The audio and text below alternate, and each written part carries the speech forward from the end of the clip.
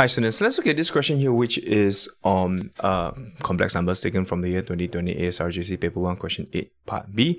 So for the positive integer n, a complex number z is such that modulus zn is equal to 1 over root 2. By considering the conjugate of 1 plus 2z 2n, show that 2zn over 1 plus 2z 2n is a real number. Okay, now the we need to consider the conjugate of this complex number here. Okay, so the first thing is to understand, to show that this is real, we need to show that the imaginary part is 0. That's precisely. And also we need to know that the conjugate pair, the reason why we need to multiply conjugate pair is because you need to know that by multiplying with any conjugate pair, when they are multiplied by each other, they will get you a real value. Alright, so you can just quickly do a plus bi multiplied by a minus bi.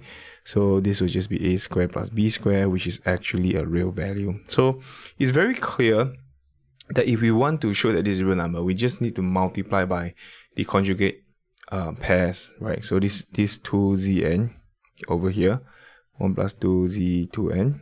So what I'm going to do is actually just going to take 2zn and over 1 plus 2z2n and multiply with 1 plus 2z2n conjugate, 1 plus 2z2n and conjugate as well. Okay, that's about it. So once done, you know that this would definitely be a real value, okay, because these are conjugate multiplication of conjugate pairs. So since they are conjugate pairs, since 1 plus 2z2n, am I right? And 1 plus 2z2n conjugate pairs, okay, hence 1 plus 2z2n multiplied by 1 plus 2z2n conjugate is actually a real value.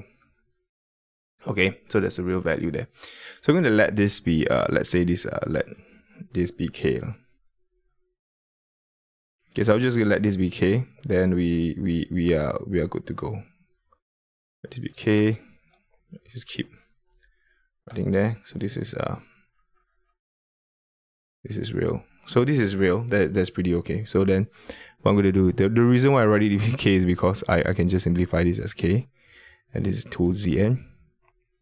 Then just remember that the conjugate will just attach like a sticky note, so we just attach to every single one here. And what we're gonna do is actually just one conjugate, and if you want to, you can just conjugate the whole thing here, but conjugate z2n conjugate. All right, so then this case there, conjugate 1 will definitely be 1. The real value when you conjugate it is just the value itself. So I'm gonna just rearrange this so that the 2 will be there. Okay, this is zn, and this will be 1 plus 2 conjugate z conjugate 2n. Okay, so 2 conjugate will be 2, and then we're just gonna write it down. All right, so this will be 2k. Then we're gonna examine what was given to us, because what we were given was actually z. Maybe I can just put zn. Okay, maybe I just put zn. I think likely need the conjugate here, 2n. Okay, I need the zn conjugate because I was given modulus of zn. Modulus of zn is actually 1 over root 2. This is the same as zn as such, right?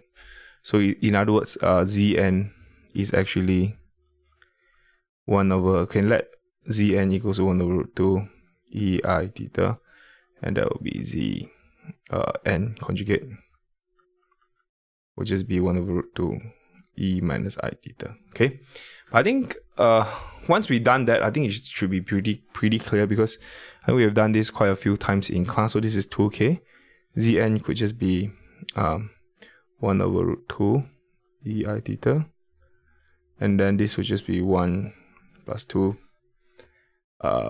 1 over 2 e minus I theta square. Oh shucks, this is 2. Great, so then this would then be yeah, this is done. Then we could square each other. Then that would be great. 2. The constant can just leave it on top. Then we try and show that this is actually like a, real value. So this part here, this will be 2. Okay, a root 2. So I'm going to put the root 2 below e I theta. Okay, and this will be 1 plus 2. 1 over 2 e minus 2 I theta as such. So this will be 2 k root 2. Maybe I could just put root 2 on top, but I think this is pretty okay. 1 plus e minus 2 theta I. Okay, then we could just do the normal indices here and just multiply this in. Okay, in this case here will be quite straightforward already, because we will get this as k root 2, and this is e minus I theta plus e I theta multiplied by e I minus 2 theta. So then this will just be normal indices, be quite okay. E I theta plus e I theta minus 2 I theta, and that will give us 2 over k root 2 e I theta plus e minus I theta as such. And once again this is done, we just k root 2 cosine theta plus I sine theta plus cosine negative theta plus I sine negative theta.